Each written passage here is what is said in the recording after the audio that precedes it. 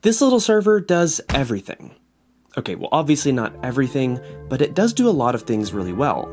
You can turn this into a NAS, a router, a home server, or even use it for some gaming. In this video, I'm not only going to use this little PC to do all of those things, but see if they can all be done at the same time, and have some fun in the process. So stay tuned.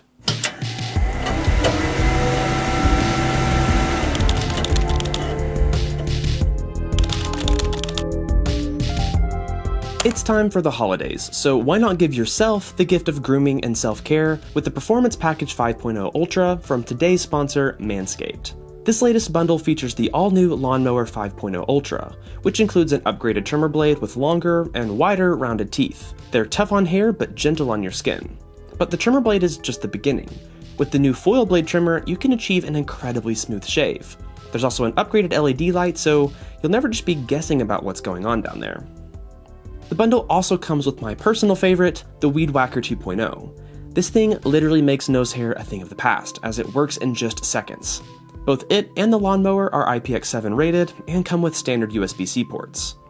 There's also some goodies for, well, your goodies, like the Crop Soother Aftershave and the Crop Preserver Ball Deodorant. You'll also get my favorite pair of underwear, the Boxers 2.0 and the Shed 2.0. This is the perfect travel bag and a great way to keep your entire grooming setup nice and tidy. If you're wanting to join over 9 million men and step up your grooming game, head on over to manscaped.com to pick up your Performance Package 5.0 Ultra today. Plus, if you use my code HardwareHaven at checkout, you'll get 20% off plus free international shipping. This mini PC is the R1 from Aoostar, and it features the revered Intel N100 CPU. This little chip has 4 Alder Lake E cores and only a 6-watt TDP, but can hold its own with most modern-day tasks. It also comes with 16GB of DDR4 and a 512GB NVMe SSD with Windows 11 pre-installed. But that's not really what's interesting about this. This mini PC has a pretty awesome design that makes a lot of sense in my opinion. If you pop off the top cover, you'll find 2 removable 3.5-inch drive bays that slide out the top. Wedged in between the 2 drive bays is the single board computer with the N100, RAM, and NVMe drive. At the bottom is a 92mm fan that pulls in air from the bottom of the case and pushes it out the top. And this design is simple, but I think it's a really great use of space. On the back, you'll find ample I/O, especially compared to anything else with a chip like the N100. There's a variety of USB 2 and USB 3 ports, both an HDMI and DisplayPort, a USB-C 3.0 port, a TF card reader, and dual 2.5GB NICs. There's a DC barrel jack for the included power supply, but you can also power this via the USB-C port. With the 2 drive bays, dual NICs, and the N100, this already has a lot going for it, but I think one great feature is just how it looks.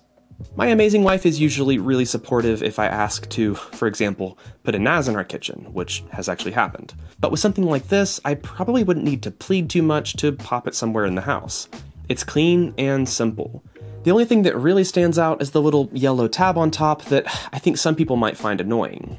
However, I think it looks like a cute little cowlick, and I even popped some googly eyes on the front just to appease my inner child. With solid specs and a clean aesthetic, I can see how something like this might be the perfect package for someone looking to get into some simple self-hosting with something like UnRAID. And that's actually what I decided to check out first. To do that, I needed to open it up and remove the SSD that had Windows installed. Getting this thing open is really simple. You just remove 4 screws to take off the bottom plate, and then the internals of the system slide out the top. One little thing that I love are the feet. They don't just stick on, but also have these little nubs that fit down into the screw hole to give it some structural rigidity. This might not seem like a big deal, but as someone who removed these feet at least 10 times while making this video, I appreciated that they didn't just fall off once the adhesive was worn down. There was an annoying issue with getting the case off though. The cable for the system fan was just ran along the outside of this frame, rather than through what appeared to be a routing hole. This meant that the cable got caught on the power button when sliding the outer case off. Not a huge gripe, but I'm a little bit worried that if you took this case off a bunch, it might actually fatigue that fan header. With the internals out, you can see the RAM socket, Wi-Fi card, and M.2 slot, and this actually brings up probably my biggest complaint with the R1. Now, first of all, there's actually a very similar system from Aoostar called the R7, as well as some older versions like the N1 Pro. These both have dual NVMe slots. I mistakenly thought the R1 also had dual NVMe slots, but sadly that isn't the case. This is probably due to the N100 being limited to only 9 lanes of PCIe, but I think Aoostar could have found ways to make it happen. Only having one NVMe socket really hurts the R1's ability to operate as an UnRAID machine, for example, since you can't make a mirrored cache pool. It's not the end of the world, but running a system like this with an SSD cache could lead to data loss only having one drive. Regardless, I threw in a 1TB NVMe SSD to set up as a pool, and for the main storage, I dropped in two 4TB hard drives with no issues. Getting them out later was a bit tougher though. The fit on these is really snug, so it required a good amount of force to pull these drives loose. Now, while these little drive sleds never broke, they always felt like they were about to. Now, maybe it's just an incredibly great design, but I wouldn't necessarily trust these caddies to survive a bunch of drive swaps. The BIOS on the R1 is easy to use with a decent set of features and no annoying stuff like what I dealt with on the TerraMaster F223, for example. I booted into UnRAID without any issues and set up the array with both drives, and made a pool with the SSD. I also set up some apps like Jellyfin and Crafty, and everything worked great. By default, the 2.5 gigabit NICs were set up as a bonded interface, and I pretty much saw the expected 2.5 gigabit speeds when doing drive transfers. The only issue I actually ran into was that the NVMe SSD was getting pretty toasty. I think this is mostly because the SSD is crammed right up next to a hard drive. It seems that Aoostar realized this since they had a heatsink attached to the NVMe drive that came with the system. Normally, Gen 3 NVMe SSDs wouldn't need any extra cooling, so I'm assuming they noticed this and just used a quick and easy fix. I also think the system fan might be a bit of an issue. I never ran into any other temperature issues in my testing, but I still think Aoostar could have slightly reworked the design and fit a 120mm fan down here. The 92mm fan in here is a bit on the wimpy side, and to make matters worse, there's also no control of the fan speed. The included fan is plugged into a 4-pin header, but only has 2 wires, so the lack of any sort of control makes sense. However, even when I plugged in other fans, I couldn't get PWM control, and the BIOS didn't show any fan connected. This didn't make any sense to me until I noticed another header on the motherboard labeled sysfan CN1. This isn't an actual 4-pin header you might expect, but some other JST type connector, but I'm guessing that's what the BIOS is referencing, because the fan header in use is actually located on the SATA backplane that's connected to the motherboard with a PCIe connection. I think that header might just be supplying 12 volts with no RPM or PWM control, so the fan is a bit disappointing. However, as long as there was a heatsink on the NVMe drive, I never noticed any other temperature issues, and the system was nearly silent. Now, since the system does have the two Intel 2.5 gigabit NICs, you could really easily install something like OpenSense or pfSense to run your own firewall, or even run Proxmox and a virtualized router like what I did in this video here. But at this point, I didn't see any reason why this wouldn't just work, so I decided to just move on to what I really wanted to try out with the system, which is building the everything PC. Essentially, my idea was to have something like what we already did with UnRAID, with network-attached storage and containers and such, but also something that could function as a home theater PC for streaming media, games, and really just anything else you might want to do with a desktop PC. Now, I don't want to upset anyone watching, so brace yourselves. I ran Windows. I know, Windows is terrible, and realistically, I could have used Linux, but I wanted to do this in a way that might be more appealing and, frankly, realistic for the average user.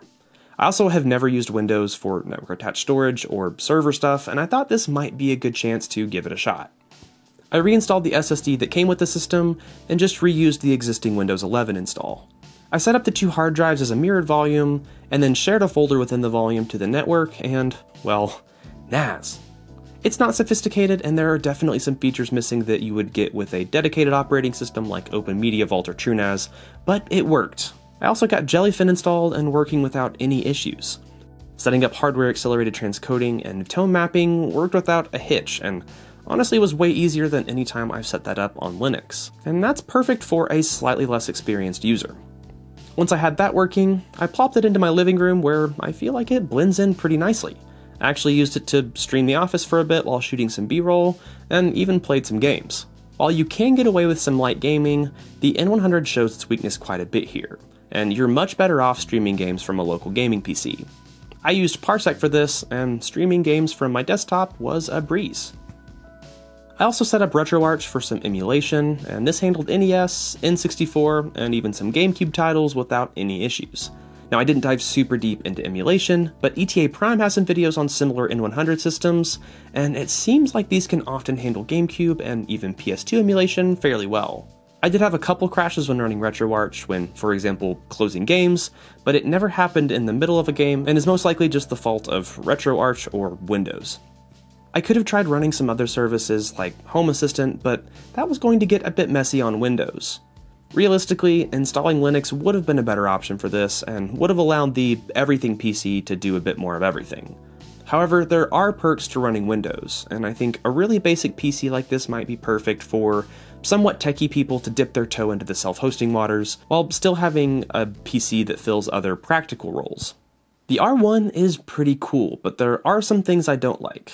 I mentioned earlier that the system only has one M.2 slot, and the system fan is underwhelming. However, I was also somewhat unimpressed with its efficiency and performance. I knew the N100 wouldn't be a powerhouse of a CPU, but I was still let down at times, and noticed that it would never jump up to its max 3.4 GHz clock with normal settings. I tried to improve performance by enabling the power modes both in Windows and the BIOS. This allowed the CPU to boost up to its maximum 3.4 GHz when needed, but the entire system was idling at 28 watts. Lowering the power settings only brought the idle power draw down to 21 watts, regardless of whether it was on normal or the lowest settings possible. So if you decide to get one of these, I would recommend keeping the settings on normal unless you really need to get that extra bit of performance. Now obviously the 21 watt power draw I mentioned includes the hard drives, but even if you disconnect the hard drives, the system idled at around 10 watts. When I reviewed the Camrui AK2, which also has an N100, that system idled at only 6 watts. To see if I could get the R1's power draw even lower, I actually tried disconnecting the system fan to see if that was the culprit, but it only drew about 1 watt. So I'm not really sure what the difference was. Perhaps it's the SATA backplane or the dual 2.5 gigabit NICs, but it's a little disappointing that the R1 drew 50% or so more power at idle compared to the Camrui system. Now realistically, 3 or 4 watts isn't that big of a deal, and it's probably worth it for the 2 drive bays and dual 2.5 gigabit NICs. There's a lot to like about this system. It's got a good amount of features in a reasonably small and good-looking case, it's quiet and pretty efficient, and it's currently priced pretty well compared to similar options. The closest alternative I could think of is the TerraMaster F2 It has dual 2.5 gigabit NICs, 2 drive bays, 2 M.2 sockets, but it does have the older and slower N4505 dual-core Celeron. That chip's going to be fine for basic NAS tasks, but definitely won't be able to run as many services or handle desktop usage nearly as well as the N100. At the time of writing, both the TerraMaster and the Aoostar R1 are priced right around $260.